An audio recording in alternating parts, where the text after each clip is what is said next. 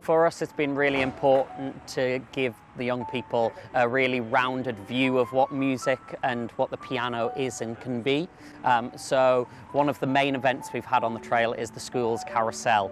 And the Schools Carousel gave students a sample of the piano trail. So they did a carousel of 4 different activities, from a yoga session to live piano music, focusing on their well-being, to a classical music concert by our piano ambassadors, so they got a real sample of high quality excellence. A lot of them have never seen or touched a piano before, or never mind seen it played to that high standard.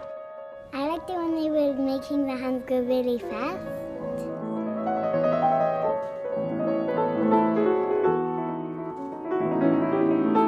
It looked really elegant, and it was really nice to see, and it calmed me down. So can we give them a big clap and a cheer? Hey, it's your favourite. We also had a workshop with Leeds Allotment Federation to look at where the seeds of the piano come from.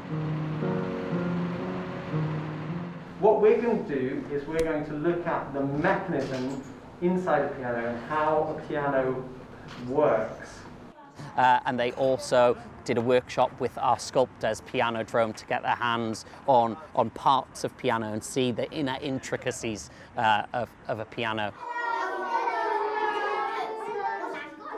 Not only was it a joy to see the kids' faces absolutely light up, but today we received an email from one of the teachers who said when she got back to school, the first response she heard from one of her students, was him shouting, "That was the best field trip, school trip ever," which was really exciting to hear. So for us, our hope and our goal of our education programme is to really inspire our younger generation to engage with music education, to engage with all the spirit around the piano, and hopefully amongst our young people that we engage with, we might have a future winner, a future competitor even, but even if we don't, it's for them to engage with, enjoy and embrace all that is really cool about the piano.